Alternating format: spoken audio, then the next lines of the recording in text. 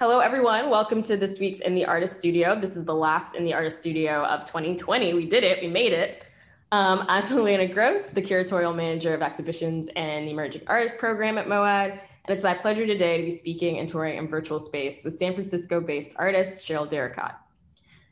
Before we get to the conversation, I just want to go through a few housekeeping things. As I mentioned to many of you who've already joined us, but if you're just joining us now, please write in and tell us where you're joining us from.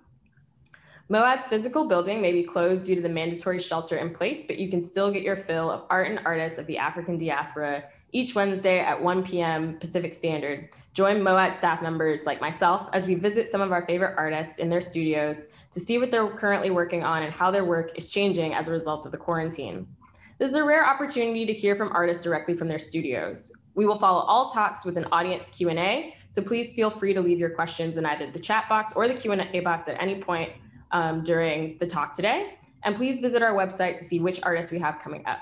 You can also go back and watch all of our past talks on the MOAD YouTube channel. This series was made possible by generous donations from the Westridge Foundation, our wonderful MOAD members, and viewers like you. Thank you for all of your continued support. MOAD stands in solidarity with Black Lives Matter. We honor and mourn the senseless murders of George Floyd, Ahmaud Arbery, Tony McDade, and Breonna Taylor, and so many others who have lost their lives at the hands of police brutality and racial injustice, including those whose names we do not know. We would also like to give a land acknowledgement. Most of us are settler, immigrants, or descendants of those forcefully brought to this continent. Our institutions were founded upon exclusions and erasures of the indigenous peoples whose land we are located. With deep respect, MOAD acknowledges that even in virtual space, our people, our work, and our network servers are on native lands, and we thank the indigenous people of the Bay Area who have stewarded this land throughout the generations. Lastly, if you have been enjoying this series or any MOAD programming, which we have done over 150 programs since quarantine started, wow. Outrageous, please consider donating to MOAD online. Donations of any amount are always welcome. The link to where you can donate will be in the chat. And without further ado, I'd like to introduce you to today's featured artist, Cheryl Derricotte. Cheryl is a visual artist and her favorite mediums are glass and paper. Originally from Washington, D.C., she lives and makes art in San Francisco, California. She has an extensive background in the arts and community development. Cheryl holds the Masters of Fine Arts from the California Institute of Integral Studies, the Master of Regional Planning from Cornell University, and a BA in Urban Affairs from Barnard College, Columbia University. Recent awards include the Villa San Francisco French Consulate Micro-Residency, Vermont Studio Center Residency, Antenna Paper Machine Residency, San Francisco Individual Artist Commission, and the Puffin Foundation Grant. She is also the recipient of the Hemera Foundation Tending Space Fellowship for Artists, the Rick and Val Beck Scholarship for Glass, Emerging Artists at the Museum of the African Diaspora, yes. Gardarev Center Fellow, Art Alliance for Contemporary Glass's Visionary Scholarship, and a DC Commission on the Arts and Humanities National Endowment for the Arts Artist Fellowship Grant. Cheryl is an active thought leader in the arts. In 2020, she served as the secretary, AKA the Minister of Information, for 3.9 Art Collective, a group of Black artists who live and make in San Francisco. She is also the Chief Mindfulness Officer of Crux, a nationwide cooperative of Black artists working at the intersection of art and technology through immersive storytelling. Cheryl is also a founding member of Collective Genus, a group of Bay Area artists working across media and subject matter, but united by common goals and a commitment to the greater arts community. Last but not least, Cheryl is the creator of the Society of Brave Artists, an interview series on Instagram highlighting contemporary political art. And that will be thrown in the chat as well. Cool. So welcome. Thank you. Thanks so much for having me, Elena, and hello to everyone from MOAD and all the people both on Zoom and Facebook. I'm so glad you could join us this lunchtime. Yeah, I'm so glad we were able to have you on the program. Obviously, you were one of our former emerging artists and therefore always part of MOAD's extended family. And so we're always happy to be able to catch up with you and see what you're working on. Thank you. Happy to be here. So just to start things off, would you mind showing, well, first tell us a little bit about your studio space that you're in right now. And if you are so inclined, show us around for a little bit. Totally. So I am actually on residency. I'm so excited to have a 5-week residency from This Will Take Time. And they created an Oakland residency targeted to Black, Indigenous, people of color artists.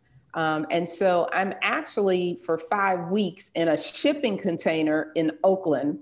And it's so cool because I always thought I would love shipping containers. And that's why we have the headset on to cut the echo down. But I'll give you a little tour. So as you see out the window, somebody has their container open, the pizza parlor on the corner. And it's one long space, which is awesome. And it gives me wall space, which is something I really wanted to work on.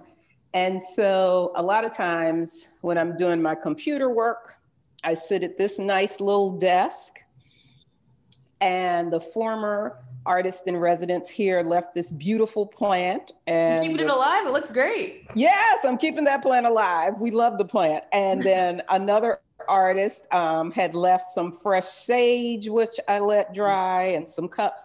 So I have actually already ordered a present, but I won't spoil the surprise for the artist who comes after me, January 9th. And then there is, although it's been quite cold, there is a lovely courtyard here. So you can come out and have tea, have a little drink, have a little snack. So it's nice. And so, yeah. And just as I'm walking, and we'll get into the piece a little more, but people can see why I wanted some wall space to work on some police brutality work and scale it up a bit. So what have your studio spaces been like typically before you got this, this opportunity to be at this residency? I've always been in warehouses, particularly for glass. So when I first came to the Bay Area, I was in Oakland. I lived in Oakland for 5 years. So it's really fun to be back in the town, albeit only for a month. And my studio used to be in the old American Steel before that building got sold. Yeah, I was in American Steel. And when I moved to San Francisco, which actually was shortly after I was a MOAD emerging artist, I relocated into Yosemite Place Studios in the Bayview because that's the space in San Francisco that is still okay with those of us who use equipment. So there are other glass artists in that building, woodworkers, ceramicists. Yeah, there are a number of glass artists in the Bayview as well, right? There's another, there's a glass blowing, I think there's a glass studio in the Bayview, right? Yeah. Yes, so that studio is on the other side of the same warehouse complex. Okay. Yep, Public glass is sort of, you would go around the block, but it's like a huge connecting set of warehouses. And then we're actually just off of 3rd Street on Yosemite Avenue on that side of the building. So outside of obviously this residency, are there other residencies or other exhibitions or coming up? Have you had, you said we mentioned a little bit earlier how your calendar, as everyone's has shifted kind of greatly. What has the last few months kind of in quarantine been like for you and for your practice? Yeah, it's definitely been a huge shift. So in terms of residencies, I was really fortunate not only to get this residency, but also earlier in the year to have a micro-residency at Villa San Francisco for 1 week. And, that was a surprise and a great delight as well. And I actually lived on site for a week, which was really nice. My practice really has been more on the paper side of things under quarantine as opposed to the glass side of things, mainly because of needing to shelter and control, my environment to the best of my ability. The building where my glass studio is like, a very large multi-level warehouse, lots of people with lots of opinions and different choices. about all the things, including mask. And Yeah. so, my actual studio mates are really great, but it was definitely broader concerns that led me to kind of say, okay, how can you hunker down for a while and continue to make work outside of glass? Right. Do you enjoy working in community normally? Has this been really challenging being kind of isolated in a certain way? Yes and no. I mean, I would say the isolation part is just sort of getting out and seeing Mhm. people, I miss like people stopping by my studio or stopping by their studio, much less getting together with people easily for coffee or lunch or that type of thing, Right. which has all, kind of gone away. I feel like, as an artist in many ways, like the pandemic is perfect for us because if you push too many artists anyway, they'd much rather be alone in the studio with their head down True. or like with a book. So, Right. in that sense, I feel like I've been thriving, which is really Mhm. great. It's been the broader concerns that Right. I think have brought the stress, the Yeah. public health challenge of the pandemic and the twin pandemic of racism in America. Of course. Yeah. Well, let's jump into some of your work. So I'm going to pull up on my screen a few images and then we'll go through. Okay, great.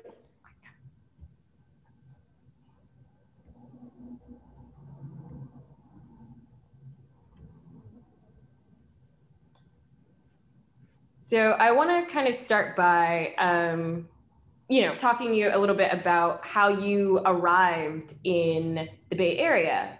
So you're originally from Washington, D.C., and a lot of your work, it feels like there's a connective bridge between the East Coast and the West Coast, and thinking about that kind of migration ultimately of Black folks from on either side of the country. And I was just wondering if you could talk a little bit about how you see locale and location as being important to the work that you do.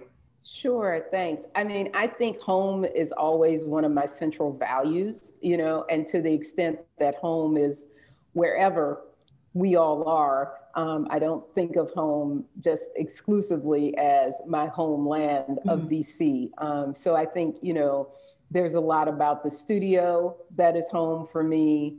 I've certainly been fortunate that the Bay Area has become a home for me through my artist community, including, folks you mentioned like Collective Genus and 3.9. I think that, as a person who also has worked in like the real estate space, I think place is something that has always been on my mind and carried through, working in day jobs and community development, and more recently, creative placemaking in the tech sector. Mm-hmm. So place is definitely important to me. And so I think, so part of the reason that I wanted to start with this particular work of yours in thinking about that is thinking about the history of place as well, and how that comes up a lot in your work. And I was just wondering if you could talk a little bit about the project that you're currently working on around Thomas Jefferson. Sure. So the work on the screen is actually called The Wolf and the Scale. And it has a quote by Thomas Jefferson. He actually said it more than once in conversations with people around slavery. And it basically says, we have the wolf by the ear. It's neither safe to hold him nor to let him go. Justice is in one hand, self-preservation is in the other. And the wolf was his metaphor for the institution of slavery. And so, on the one hand, you think of Thomas Jefferson as this person that was very committed to sort of ideals of freedom when it came to the US or the French Revolution, but that really didn't extend to Black people. And so when I had the opportunity to take on the micro-residency at Villa SF through this curatorial series called Hatch that Reed Riddle Gallery developed. I was just right away thinking, oh, I should make some work about Thomas Jefferson. A lot of my process is really intuitive. So I just listened to the curator, Candace Huey's sort of statement about what she was thinking. And then when she was done, I just said, I'm just really getting a hit on Thomas Jefferson. And so I started looking into some of his writings, a little more about the Hemings family, particularly Sally Hemings and her older brother, James, because James was the person that actually went with Jefferson first to France and trained as chef de cuisine.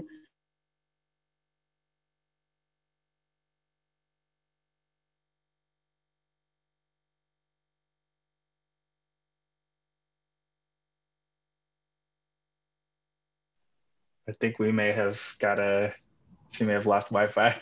Oh no. Let's see, oh, there she is. Oh, there you are. Okay, good. Yeah, you cut out a little bit there, but the last thing I heard was chef de cuisine.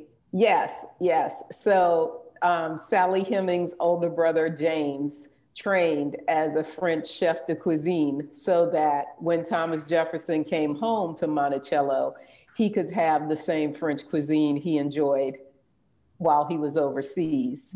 And so, you know, in taking on this work as part of the residency, it was also an opportunity for me to connect to contemporary events because a lot of people really didn't put together that Charlottesville, which was the site of the recent horrific race riot, is literally like, you know, 10, 15 minutes from Monticello.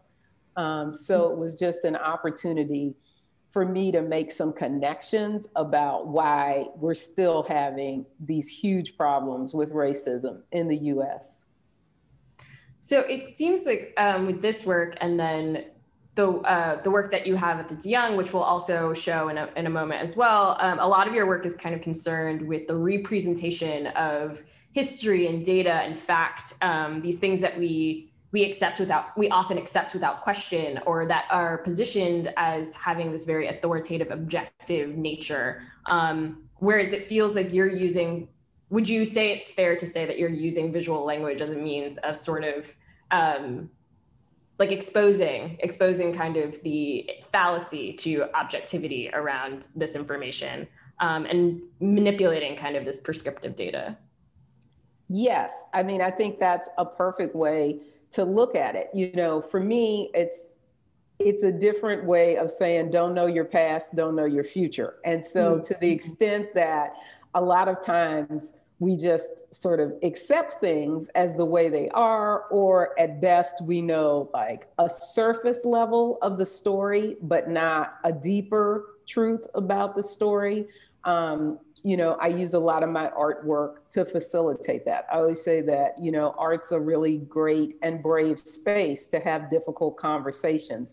So I see what I do as being a stand for art and liberation and a way for us as a society to take on these things within the construct of art.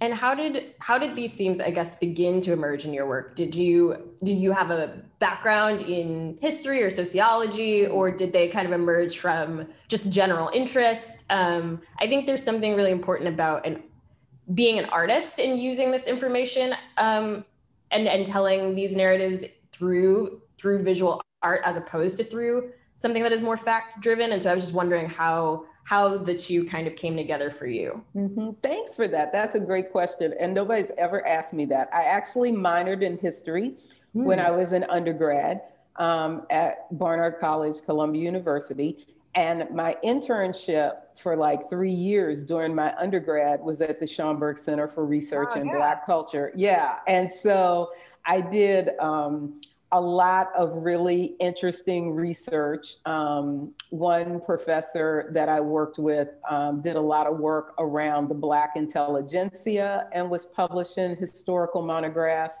on, you know, the great thinkers like Du Bois and others.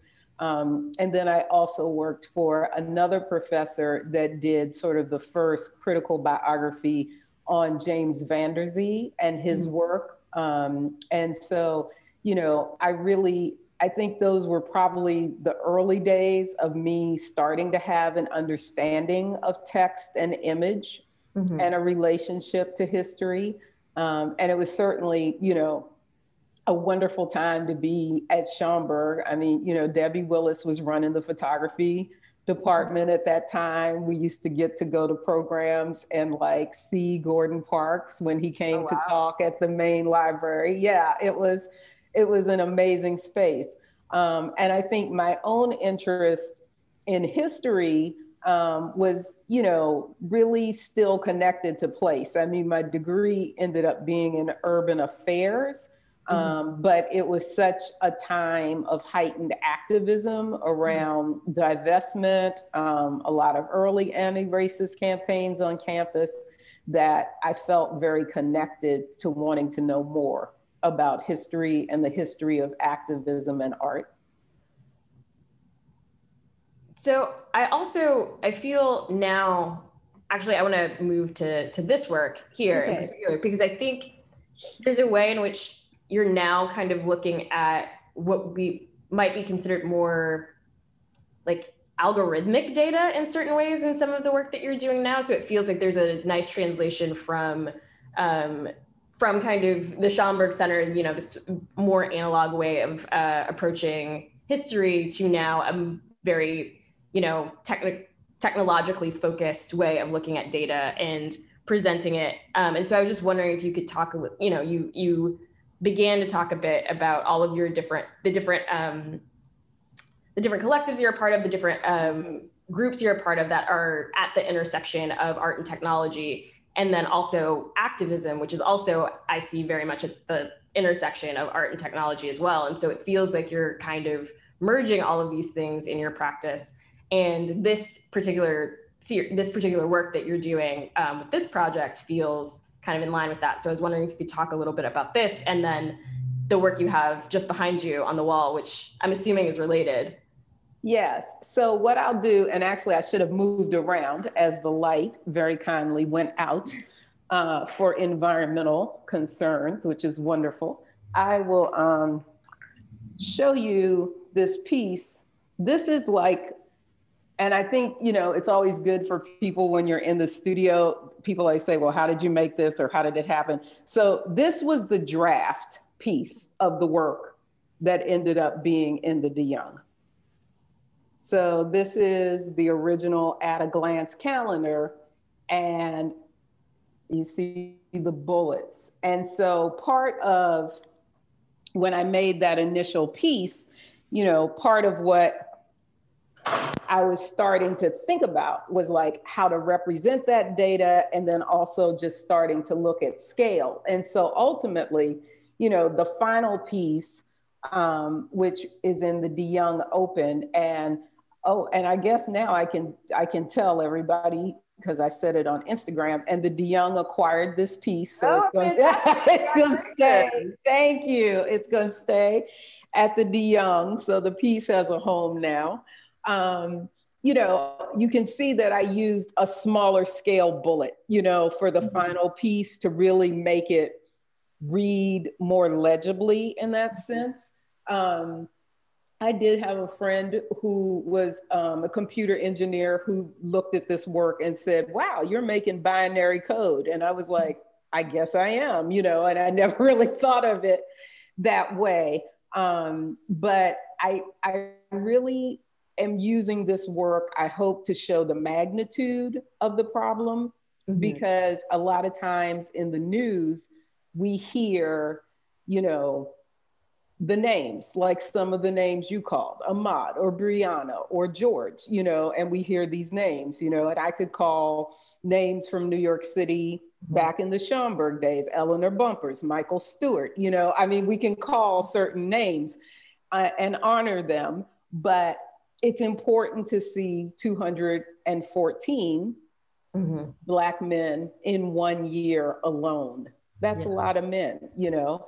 And so, you know, in transitioning to the work I've been doing on this residency, you know, I looked it up because I wanted to be able to discuss it today. So as of today, in 2020, 985 people have been killed by the police in America. Wow. And, you know, that's across all races, all genders, but 985 people as of December 29th. And I actually use a data set from the Washington Post, and they started tracking this in 2015. And so at this point, according to their records, 5,902 people have been killed by the police since 2015. Wow. Yeah. It's interesting because if that number reflected how many people had been killed by the common cold, say, or similar to the way we're thinking about the number of people who died during the pandemic, we would call it, we would call it a pandemic. We would call it an epidemic of violence, of racism, or of police brutality. Very, and curiously, we don't, a few people do, but we don't really largely, collectively address it as such. That's right.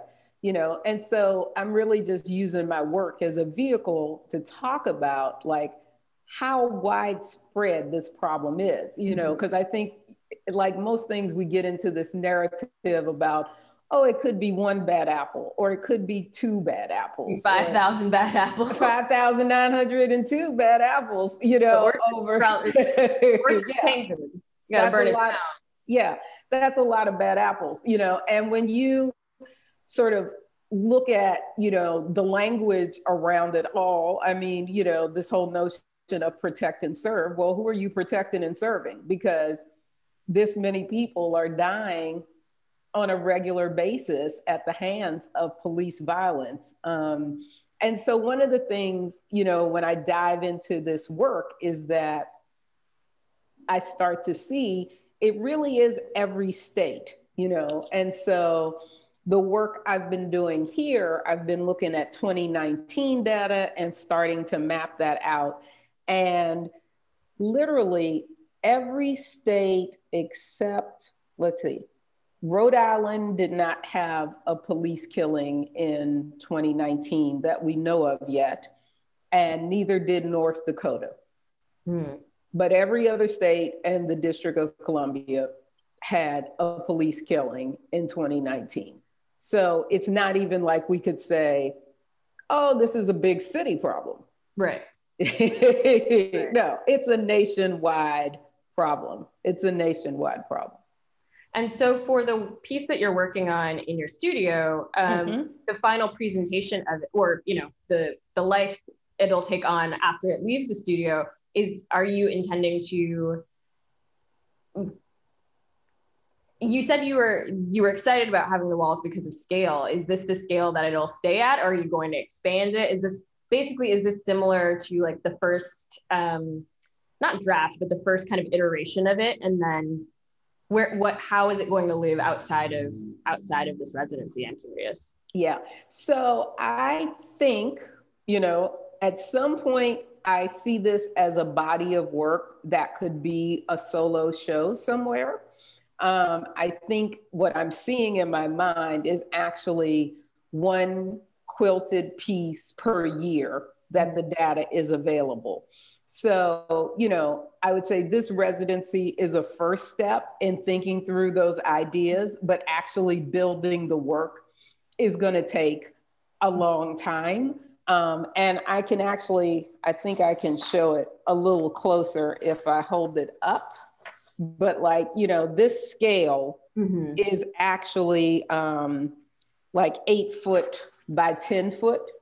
And so each individual square is 8 by 10. And I'll get a little closer. And so this work on the wall, you know, in terms of process, one of the things I do is start as cheaply as possible, you know, when I'm figuring out the idea. And so this is just like regular paper that you run through your printer. And these are not actually to scale. These are a little smaller than 8 by 10 each.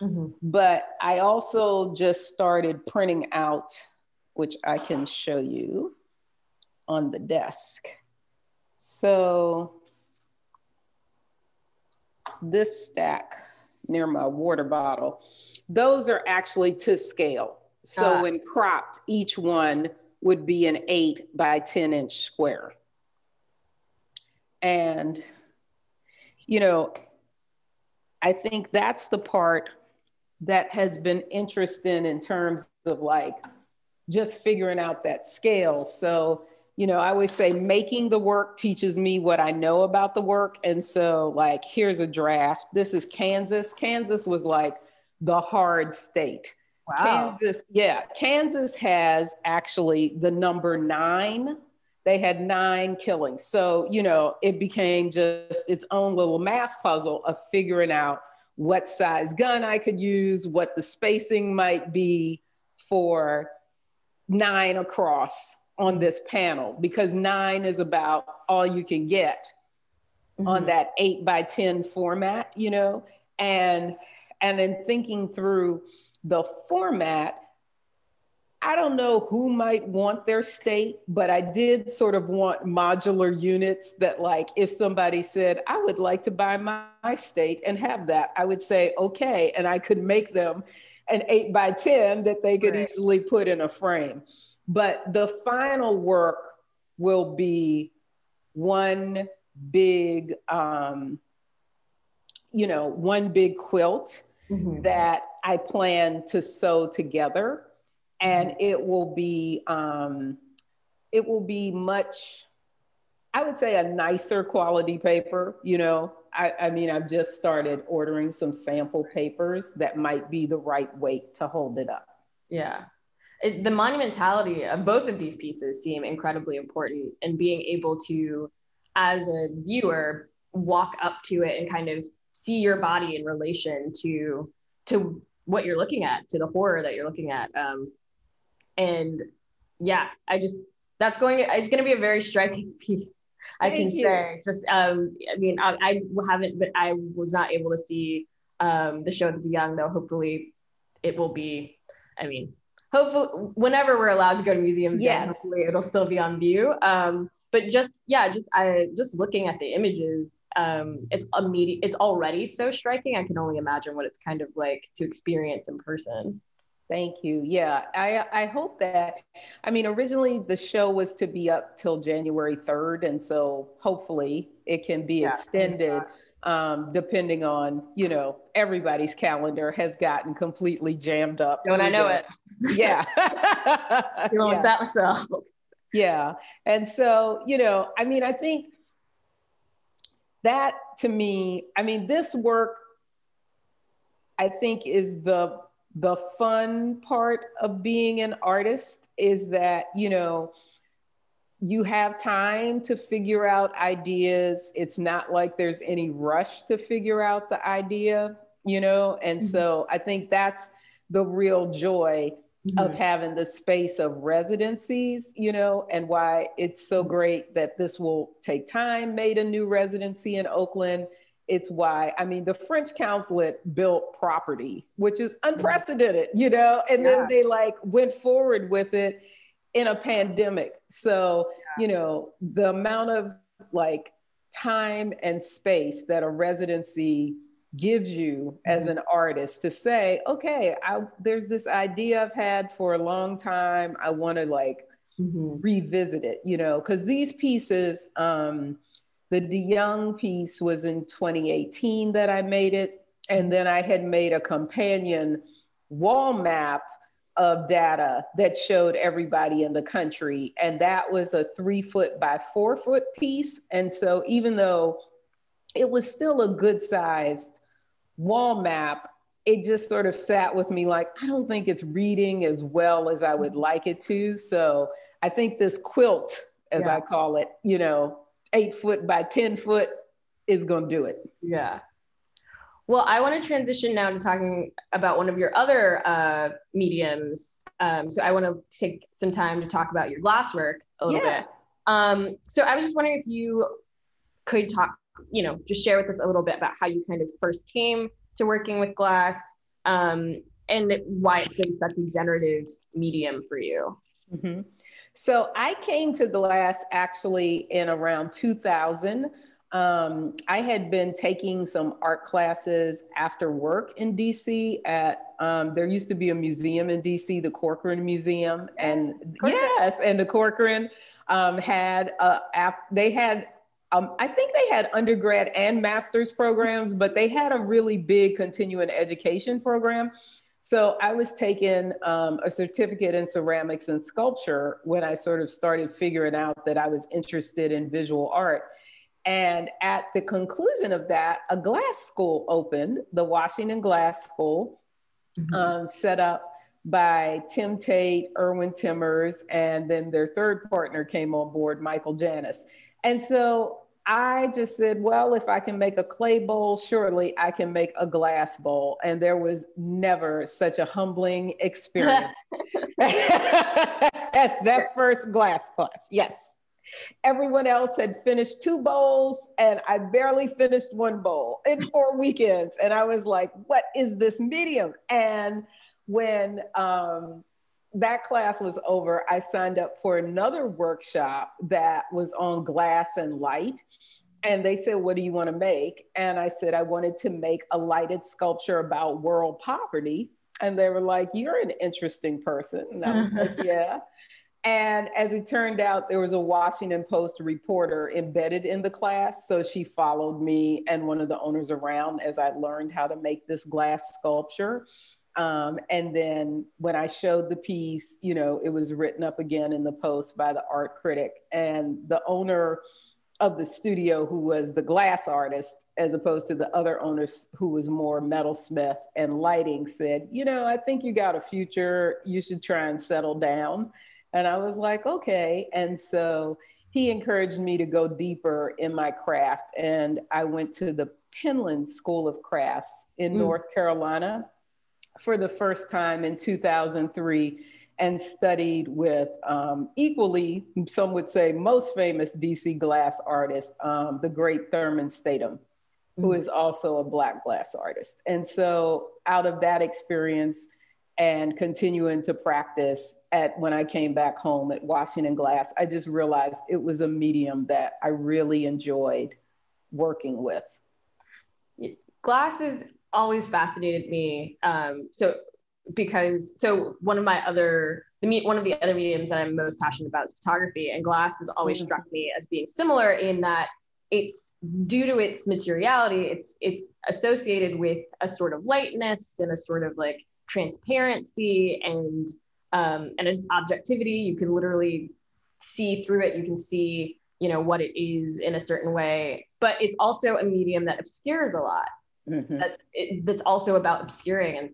And I was just wondering, I guess, like thinking about, especially the process of creating it, like the labor process is, I think I'm very removed from how like glass is even created in the first place, or blown or manipulated. And so just thinking about the work that you do conceptually as well, is that something that you have tried to marry with the material that you use? Glass as being something that theoretically allows us to see, but also distorts, and thinking about the way that you use data and history and facts conceptually in the work that you do. Yeah, I think I approach my glass practice the same way I approach the work on paper. And since the work on paper came later, in my career, I would say totally the same, in that I am very driven by text.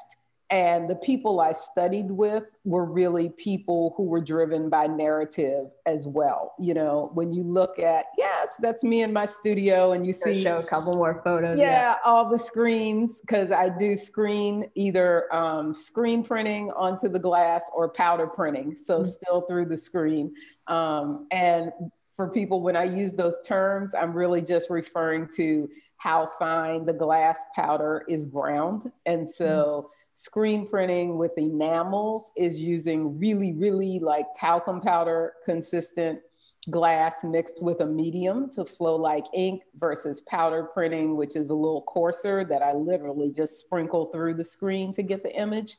Mm-hmm. But, you know, the text is where it begins for me. And a lot of times, you know, a thought will come to me and I'll just put it in the sketchbook and let it sit for a while.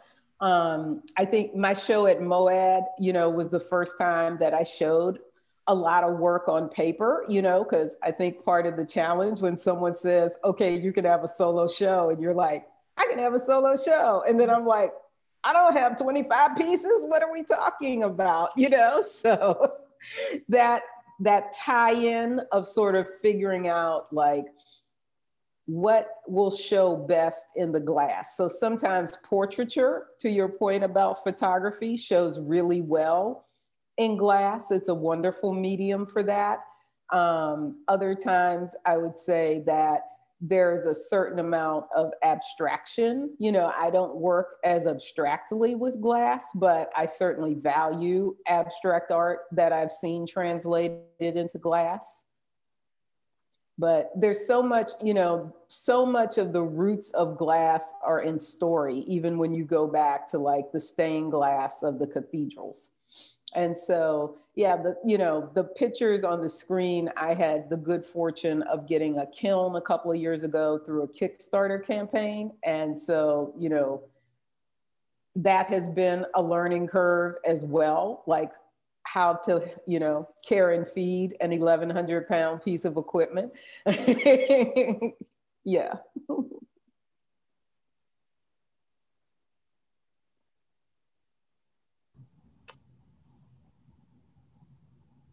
So I'm going to stop sharing briefly, just open it up to see if there are any questions. Great, thank you.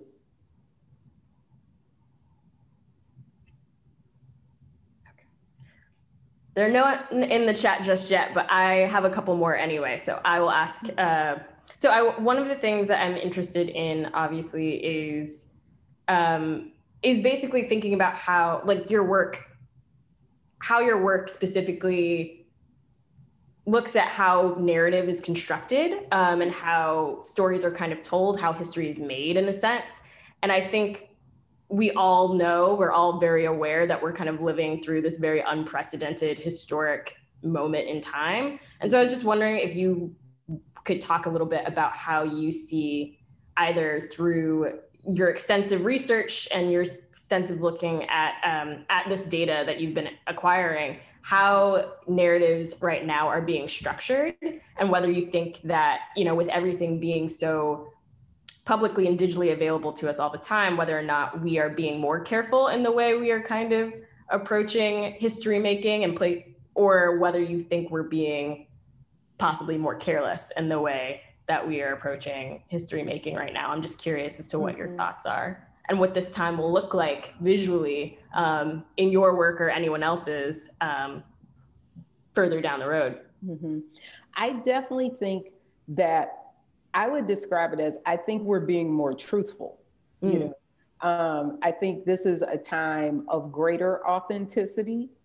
And so I think that's a really good thing. You know, I think that it's kind of what we talked about before in terms of the actual, like your cat ran by, you know, it's like Zoom life is a place of great authenticity. And so, you know, I actually am very heartened by that. And I think that, you know, we'll look back on this and say, gee, people were actually, you know, writing things very much from the heart and from a place of authenticity. They were drawing their experience very much from the heart and from their authenticity. And I think that, you know, to tie back to the DeYoung show, you know, there's a whole room that's devoted to people and how they've been processing the pandemic and seeing that sort of come to light. One of the pieces, you know, when you were sharing my work that you flipped through that sort of showed a vignette of a bedroom, you know, was kind of my own take on the pandemic journals. The New York Times has been doing like a regular feature with artists sharing their journals. I certainly have friends that are doing journals, including, you know, one of the people on this call is doing a fantastic plague journal every day on Instagram, Lisa Beth Robinson. So if you're not following her, follow her. You know, and so my own take on the plague journal was this sort of like collage of, again, a historical text, Mrs. Beeton's Guide to Household Management, which is a very, you know, stuffy middle-class British look at how one should run a household. Of course, buried in the subtext is how to manage the servants, and that actually takes up most of the book from the 1800s.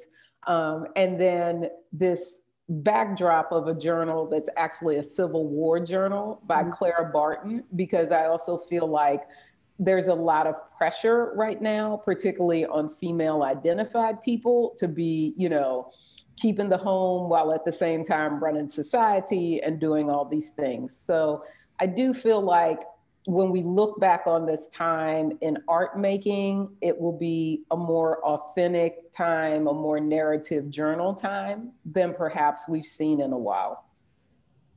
Wow, thank you. So we have a couple questions. So the first one is from Carol Seisherman. Could Cheryl talk about the large glass piece that we saw? Oh, so that was not one glass piece. That was actually like 80 individual glass pieces. So those were individual glass tiles in my kiln that were being fired. Mm-hmm. What was the final kind of configuration? Oh yeah, the final, each piece is actually powder printed with an image of Africa on it. So yeah, it was like individual tiles. And so part of like getting a kiln that big is the hope that I will grow into one large piece. Yeah. Kind of similar to what you're doing with the paper. Like eventually it'll all coalesce into one large quilt. I don't know exactly. if it's out of glass, but yes. Well, and you know, I mean, I think the dream too, I'll turn the light back up, is to also have, you know, when you have one big piece of glass like that, you also have a nice friend to help you lift that big piece of glass out of the kiln too, because, you know. Right. Yes. All right, the next question is, Cheryl, when you're creating a piece of art, do you have a specific audience in mind? Is it part of your personal processing of the material or text, or more a piece of activism? I would say neither one. I don't necessarily have a specific audience in mind, and I don't necessarily create work because I think it's activist work. You know, I always say my work has a social commentary bent to it. I think this police brutality work is probably the most straight ahead work that has activism at its core. But a lot of my other work, you know, always dealt with sort of economic issues or environmental issues, but I don't think it specifically had the same type of call to action that the police brutality work has. And, you know, I always say that I make work for people who are art collectors or don't know they're art collectors yet. That's who I make work for. Are there, even if you don't make work for specific audiences, are there people, especially thinking about like the work around police brutality, are there specific audiences that you at least hope will be in conversation with the work at the very least? Like maybe not making it for them, but I just think about the numbers of people who go to galleries or museums not expecting to have to engage with real, you know, society or social issues in a certain way, and then suddenly they're confronted with it and they're having this very different kind of experience and different conversation. And I was just wondering if that's something that you hope to get out of presenting, you know, work that is that charged and that is that kind of not confrontational but challenging in a certain way in those kinds of spaces. Absolutely. I mean, I think that, you know, I didn't set out to make work specifically for museums But I can honestly say over the course of my career, I am a museum artist. There's a lot about my work that really works well in museums, and I've been fortunate to show in a lot of really great museums. And I think that museums are uniquely situated to allow people to have that type of interaction with more challenging work in a safe space. And so I do think in that sense, even if I didn't set out initially to say, oh, I'm going to create work because I want to be a museum artist, I think that museums are uniquely positioned and interested in narrative content and storytelling, unlike, some other spaces, maybe. Right. Yeah. Mm-hmm. Yeah, I would say we try to encourage it, whether or not people meet that expectation, it is encouraged in that space. Mm-hmm. Totally. Are there any, outside of, we've talked about the glass work, we've talked about your works on paper, you previously had a background with ceramics, it sounded like. Are there any mediums that you haven't gotten a chance to work with yet that you're excited about in the future? Or that you would, if you, I don't know if you found yourself in a different residency space that allowed you the opportunity to play and experiment with something you haven't previously taken on, is there anything that's like on your dream list of materials or mediums? That's a great question. I don't think so. I mean, I think I'm in a place right now where I'm much more interested in scale and scaling up my work, So I think that I could answer that question by saying my dream residency is Kohler. The day I get to go away to Kohler and be in that big factory and make all the big work, I will be a happy camper, I actually feel like I could spend the rest of my life in glass and in paper and just begin to scratch the surface of all of it. Because, as we touched on a little earlier and you kind of picked up on, I mean, there's so much about my work that's analog and I really enjoy that, so it's like the Photoshop stuff or the research stuff is like the 20% that's going to get us to the hand. And I like the evidence of the hand. And so I think that's why I'm a person who really values craft. I value glass, I value paper, including handmade paper. The past few years, I've started learning how to make books and artist books, so I enjoy.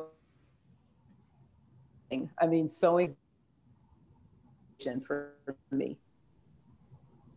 I know that Rodney Ewing is also has been making his own paper recently, and you two. Oh, really?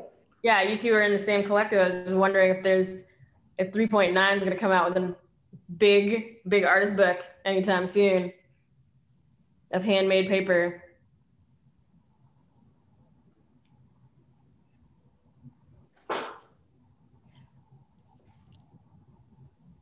Do you ever work collectively or work on projects with the other collective members?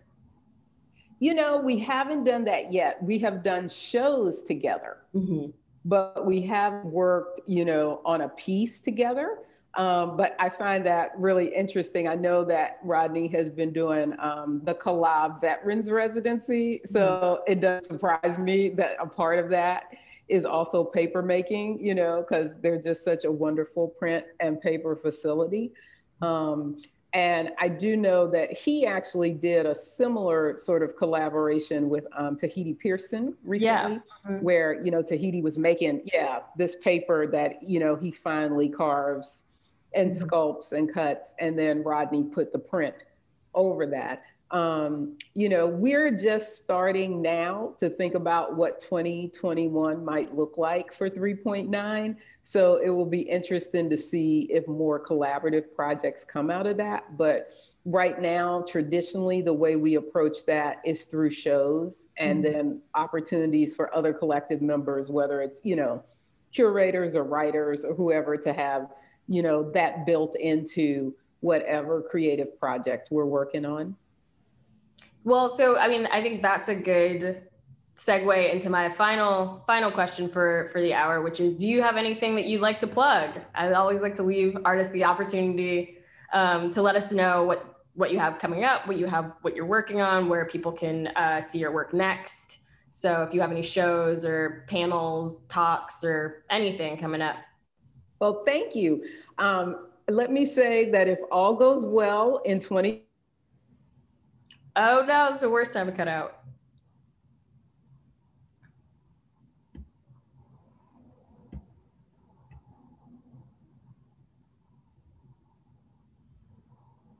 Oh, and it also looks like we have questions in the Q&A.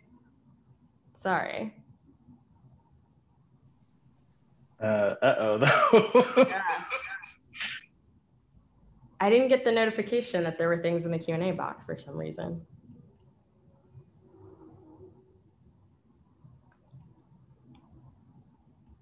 I don't know if she's gonna come back.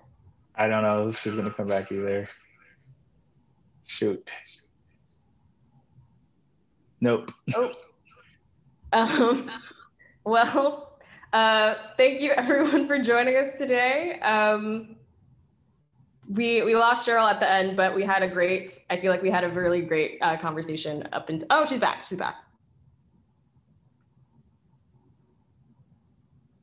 Possibly. Hi, I got you back. Okay, good. I was like, let me move to another position in the studio for the Wi-Fi. Well, apparently so I did not get the notification that there were questions in the Q&A. So I apologize that we didn't get to these questions, but I will at least get to one of them, I suppose, just because I feel bad that I asked most. Oh, sure. Yeah. But, please. I don't mind hanging out if you want to hang out a minute. It's totally fine. So I'll just ask one more question and then we can hop off. So this one is, because I'm also very curious about this as well, is can you talk about representation in the world of glass artists? It seems there are a few glass artists of color. And I've also been interested in, I guess, in how many, and you had mentioned there's a great Black glass artist that you had been inspired by. And so I'm curious as to what that's like for artists of color in the glass world. It is a smaller community. It's a growing community. I would say that, first of all, glass is also traditionally a very male field. And so, specifically like Black glass artists that are very well known, Thurman Statham, Statom, is, the father of it all. And then people like Nate Watson at Public Glass, who's their director, who trained in glass and is a glass blower. Corey Pemberton, who's one of the co-founders of Craft in the Future, is another Black glass artist. There's certainly people who have had residencies in glass and done amazing work, even though it wasn't their primary medium. So I'm thinking about our own Mildred Howard, who had the Tacoma Museum residency and made amazing glass work. Also Joyce Scott, who just got the award from American Craft Council, is someone, she's worked with Baringo Studios in Venice. Shay Rhodes is a master glass blower who took over the program in Louisville. So, they're not enough by any stretch of the imagination, glass artists of color, but there are a number of people doing really great work. Preston Singletary is a Native American artist up in the Southwest who does gorgeous glass work. So I would encourage people, to check out any of those folks. But, I took a lot of heart, from actually a show that Joyce Scott curated many years ago, but it was called Stop Asking We Exist, 25 African-American Craft Artists.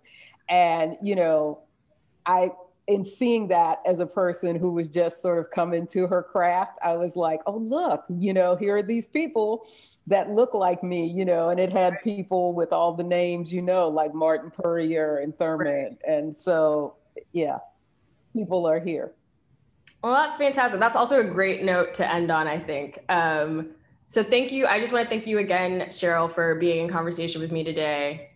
It's always great to have you part of MOAD. Oh, well, thank you so much for having me. I love being with the MOAD family. I want to thank everyone who came today, both on Zoom and Facebook. Thanks for putting up with like Wi-Fi in the shipping container. But no, it's authentic. We talked about it. It's authentic. Zoom life. Yeah, I don't even have Wi-Fi in my glass studio. So it was really great that this happened at a time where there was Wi-Fi in the studio. So thank you so much. I will, there's one last question, but you guys can chat offline from Maria Eleonora Bailey, who asked, what is your advice for someone who wants to get started as a Black artist? I think the two of you should definitely connect. We'll look for all of Cheryl's contact information outside of this talk today. Thank you again, Cheryl, and thank you everyone who watched the talk. If you want to watch it again later or tell your friends about it, it'll be uploaded to our YouTube channel later today, later this week. Yeah, it was great. Thank you so much, Elena, and have a happy new year. Yes. Cheers to 2021. Cheers to 2021.